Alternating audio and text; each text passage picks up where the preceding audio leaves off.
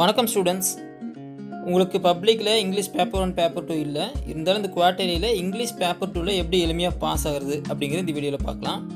இதில் எளிமையாக 57 மார்க் எடுக்க முடியும். Supplement reading and general English இவ்வளோ தான் இதில் போர்ஷன். நீங்கள் நிறைய விஷயங்கள் படித்து மனப்பாடம் பண்ண வேண்டியதில்லை. ஜென்ரல் நாலேஜ் இருந்தாவே ஜென்ரல் இங்கிலீஷ் இருந்தாவே போதும். ஃபஸ்ட் சப்ளிமெண்ட் ரீடிங் பார்க்கலாம். அதில் 19 மார்க்ஸ் ரொம்ப எளிமையாக எடுத்துட முடியும். சூஸ் த பெஸ்ட் ஆன்சரில் 14 மார்க்ஸும் காம்ப்ரிஹென்ஷனில் ஒரு 5 மார்க்ஸ் வரும். இது ரெண்டுமே சப்ளிமெண்ட்ரி ரீடர் தான். ஐடென்டிஃபை தி ஸ்பீக்கர் அந்த மாதிரி வரும். ரொம்ப எளிமையாக நீங்கள் 19 மார்க் எடுத்துக்கலாம்.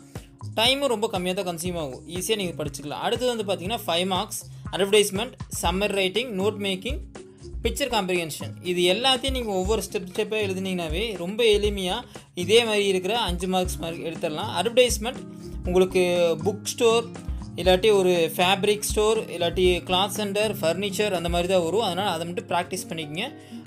2-3 டயக்ராம் போட்டு ஒரு கொட்டேஷன் மாதிரி போட்டு டேட் இதெல்லாம் எழுதினாவே அட்வர்டைஸ்மெண்ட் எடுத்த முடியும். சம்மர் ரைட்டிங் அதே மாதிரி தான்.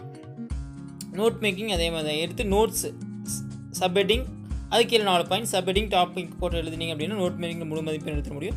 பிக்சர் காம்ப்ரிஹென்ஷன் ஒரு general 4 line படிச்சுட்டுங்க. I like this picture, this picture is about, இதில் வந்து எவ்வளோ படங்கள் இருக்குது, என்ன படம் இருந்துச்சு, இது மாதிரி எழுதினீங்கன்னா பிக்சர் காம்ப்ரிஹென்ஷனை பொறுத்தளவுக்கு நீங்கள் முழு மதிப்பெண் எடுத்துட முடியும்.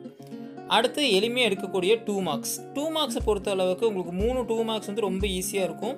ஒன்று வந்து expand the headings, pie chart and road map. இது எல்லாமே ரொம்ப எளிமையாக இருக்கும். பை சார்ட் பார்த்தீங்கன்னா அங்கே பை சார்ட்டில் இருக்கிறத நீங்கள் வேர்டிங்ஸில் எழுதினா போதும். இதில் வந்து 40% சைக்கிள் இருக்குது, அந்த மாதிரி நீங்கள் வேர்டிங்ஸில் எழுதினா போதும். Road map just 3 to 4 lines எழுதினீங்கன்னா போதும். முழுமையான மதிப்பெண் இதில் எடுத்துட முடியும். ஸோ ரொம்ப ஈஸியாக 2 மார்க்ஸ் எல்லாத்துலையும் நீங்கள் அதிக மதிப்பெண் எடுத்துடலாம். அடுத்து நம்ம பார்க்க போகிறது என்னென்னு பார்த்தீங்கன்னா letter writing and hints development. Letter writing பொறுத்தளவுக்கு 4 மார்க்ஸ்.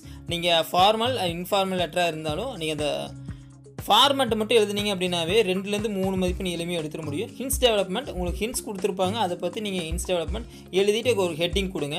எழுதுனீங்க அப்படின்னா இதுக்கு 8 மதிப்பெண் எடுத்துடலாம். ஸோ ரொம்ப எளிமையாக ஸ்லோ லேர்னர்ஸோட இங்கிலீஷ் செகண்ட் பேப்பரை பொறுத்தளவுக்கு ரொம்ப எளிமையாக 57 மார்க்ஸ் எடுத்துட முடியும்.